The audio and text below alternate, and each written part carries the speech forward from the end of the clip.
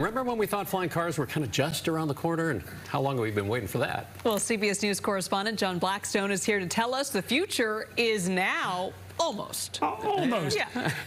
I had the opportunity to do a story for CBS Sunday Morning to see how people who don't even have a pilot's license may soon be able to take off in that elusive machine, the flying car.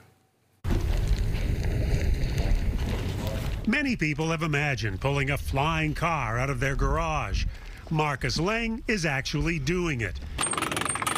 And he wants others to do it too. His company, Opener, plans to start selling the aircraft called BlackFly within the next few weeks. I believe that vehicles like this and other vehicles like this are going to revolutionize transportation going forward. This is just the very beginning. BlackFly's carbon fiber body hides sophisticated electronics. And if you look back in here, you'll be able to see that there's 3 flight computers. But its real secret is in its small but powerful electric motors. You showed us how powerful this was in your lab. I believe you were blown away, literally. That was 3 years ago when, after a decade of keeping his project secret, Lang gave us a tour of his Silicon Valley factory. Back then, however, we couldn't actually see it fly. But this past week, Lang took us to his California test site. Lang prefers to call it a personal aerial vehicle.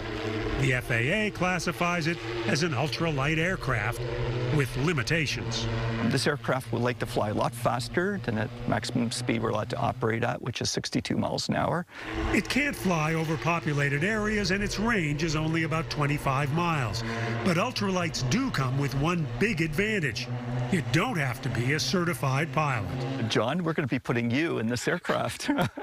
To prove that just about anyone can fly it, Lang was willing to put a reporter with no experience as a pilot in BlackFly's single seat. They're fun to fly. You'll see. To prepare, I had to practice on a virtual reality simulator, which in the beginning had some challenges. See those trees there? Better be careful. Ah! Woo! But since BlackFly can pretty much fly itself, I was ready.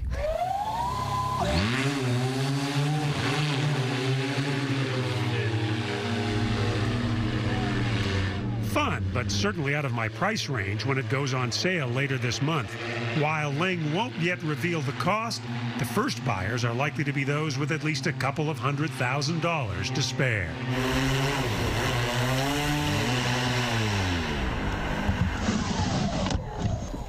Took me a minute to get the nerve, you know?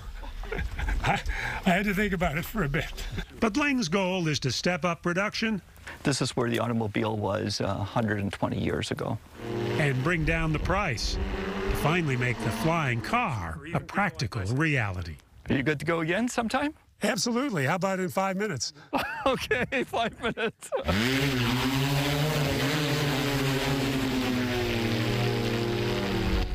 And on that second flight, I could relax just a little bit and enjoy the scenery. And it made me hopeful that one day this kind of flight could be routine. Oh, we all see the day. It's just amazing. You were telling me that really the way this plane is now, the way this flying car is now, is just scratching the surface of the potential of it? Certainly, this aircraft could go faster, could go further with its electric motors, electric batteries than it's allowed to go and be considered an ultralight. That's the key, though, to letting folks like me get in it, is that it can't fly over populated areas. Right. Its speed is limited, but it's a gas. So flight number 1, when you took off, was it scary? Was it fun? What was the feeling?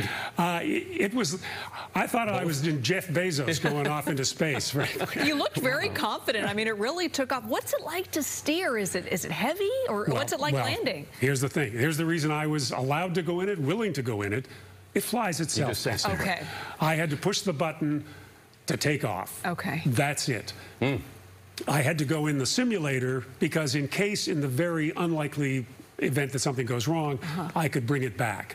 But thankfully, that didn't happen. Yes. That didn't happen. Triple redundancy on everything. They assured me. That's great. Fun stuff. Good. It was indeed. All right, John. You look like a pro doing it. Very confident. John Glenn.